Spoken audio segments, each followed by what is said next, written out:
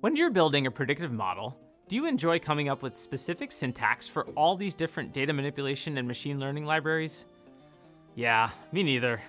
I'm Alok, a developer advocate here at Google Cloud, and today we're going to talk about how to simplify and accelerate your end-to-end machine learning journeys with AI-First Colab. AI-First Colab is your Jupyter notebook hosted in Google's cloud environment with an agentic collaborator that's designed to help you tackle your most challenging problems faster than ever. Colab runs in the browser with minimal setup, and notebooks can be shared with others via Google Drive. You can also use strong computing resources like GPUs and TPUs for free. Powered by Gemini, Colab's AI companion is a coding agent that operates across your entire notebook, understanding your code and the state of your data at each step. Using Colab in this way is an iterative and collaborative experience. You are truly working with the agent. A typical machine learning journey in Colab consists of various steps like those you see here: data ingestion and preparation, exploratory analysis and feature engineering, training a model or multiple models, evaluating those models, and finally, making predictions. The good news is that this entire workflow can be performed autonomously with natural language in AI-First Colab. To show this with a real-life example, let's move to a fun demo. Using some data on past Olympics Games results from Kaggle, our goal is to predict the total medal count, gold plus silver plus bronze, for each country in the 2026 Winter Olympics. Domain knowledge and high-level ideas will come from us, but we'll let AI-First Colab do the heavy lifting of writing and executing all the code. I'll start in an empty Colab notebook and go down to the toolbar at the bottom asking what can I help you build to start working with Gemini. The first thing I'm going to do is upload these two data files with the Olympic results and hosts that I got from Kaggle. While those are being uploaded, I'm going to paste in my detailed prompt for the modeling task I'm looking for. It says, create a model to predict total medal counts for each country in the 2026 Winter Olympics. Use only data from Winter Olympics since 1992. Use each country's medal counts from the previous couple Winter Olympics to make predictions. Make sure to account for host country effects. Evaluate on a holdout test set of the most recent Winter Olympics. Make 2026 predictions for all countries that participated in 2022. And finally, there are 116 medal events in 2026, so make sure the country medal predictions add up to 3 times that number. That's a lot, but what I've given to Gemini is the type of instruction that I might give as a domain expert to a data scientist building such a model. I'll send the prompt and let the agent get to work.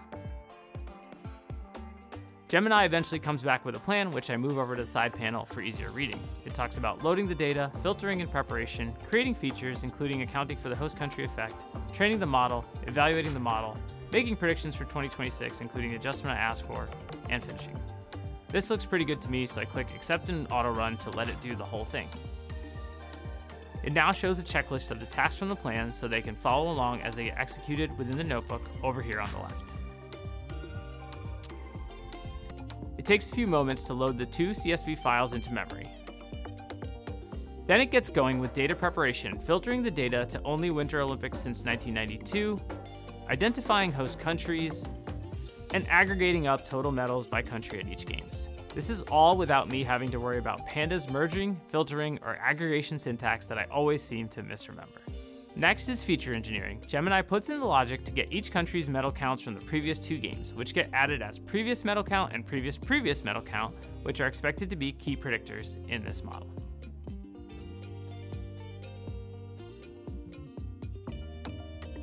We also see how Gemini adds an isHost field to account for the host country effect, as I had asked. It appears to identify the right countries based on the few examples we can see here. We move right into modeling, where scikit-learn is used to perform linear regression. This is appropriate in this scenario with a continuous outcome variable like medal count and just a couple of predictors. Gemini is careful to hold out the 2022 Olympics in training for eval, which happens almost immediately after on that holdout test set. We see that the mean absolute error on the test set is about 1.6 medals per country. Not bad for such a simple model that doesn't explicitly consider the individual sports, teams, or athletes. Gemini is now ready to generate predictions for 2026. It sets up the country-level data with previous medal counts and makes initial medal predictions directly from the model, as shown here.